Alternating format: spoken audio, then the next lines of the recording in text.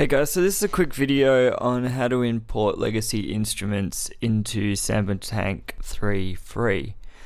So this was a feature that was in the paid versions of SampleTank 3, where you could import your SampleTank 2.5 and expansions into SampleTank 3 Custom Shop. This is annoying for people like me who had paid for SonikSynth and SampleMoog and didn't want to fork out more money for a paid version of SampleTank 3 just so I could use it in my 64-bit DAW. So they've opened that up to anyone. So just download the newest version of Custom Shop. You should have an IK Multimedia user area if you have previously bought their products. You sign in and then you can get the custom shop. You just have to authorize it for free, and you can buy various new instruments for the platform through the custom shop in the same way you can for T-Racks and Amplitude. So I'm just going to quickly show you how you import it. So basically, if you go down to here and go to import legacy instruments, you then name your sample library. So I'm going to do SampleMoog. So I'm just and then you go find where you have installed your SampleMoog instruments or whatever it is. It might be the default folder. For me, it's a samples drive I've got. So I've got it here under IK Multimedia, and there's SampleMoog.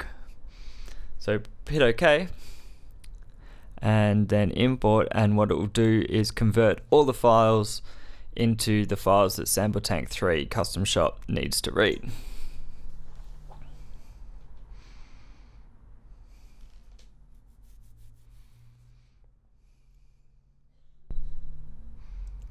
So as you can see, it's importing all those instruments, and then it'll go through and open up a window. I'll fast forward through that and show you,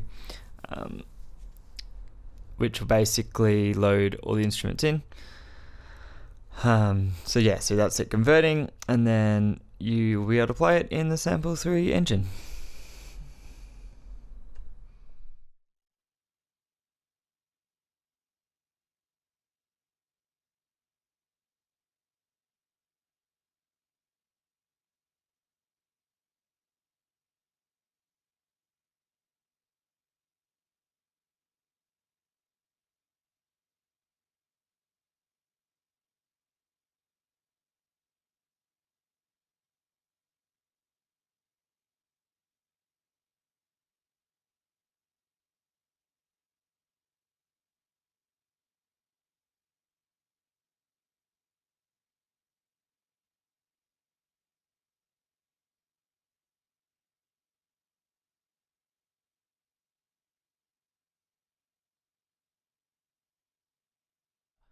So now it's converted and imported into your library.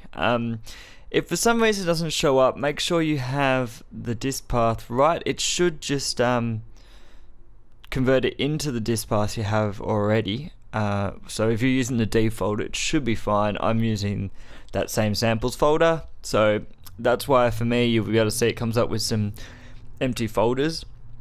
These are folders that it detected because of SampleTank, but it won't SampleTank 2.5, but it won't import them without doing the import process. But anyway, so if we go into SampleTank 3, and you can see here there's imported instruments.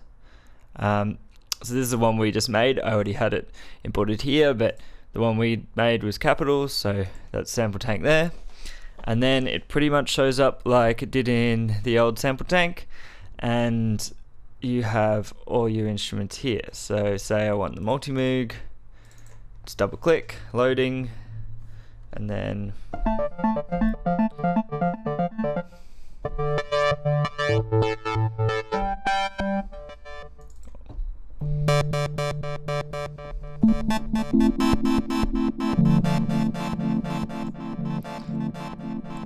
and there's something from the Rogue.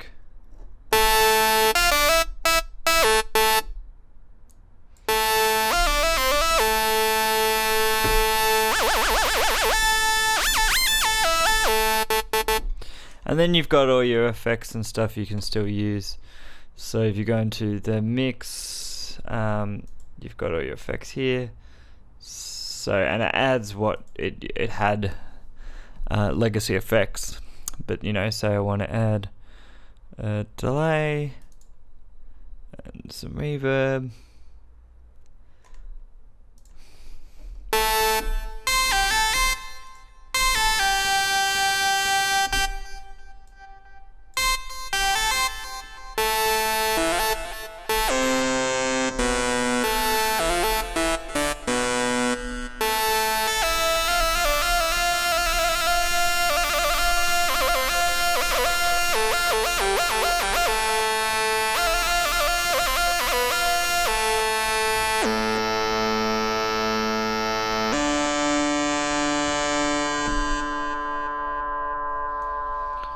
And you still have the edit window as, you know, you have SampleTank 3. So kind of people that have got SampleTank 3 already know all this. But basically, for those who are just getting it to use your legacy instruments,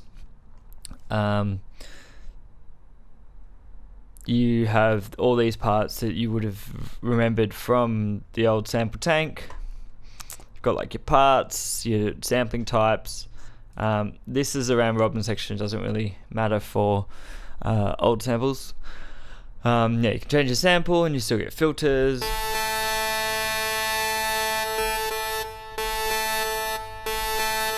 You've still got velocity, you've still got LFOs.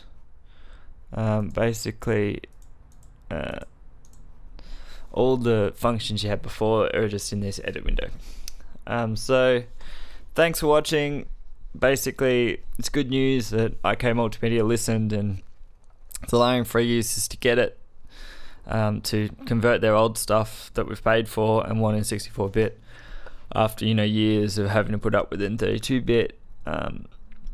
Because yeah, I use a 64-bit DAW now and the SampleTank won't load into my bridge. So thanks for watching again and good night.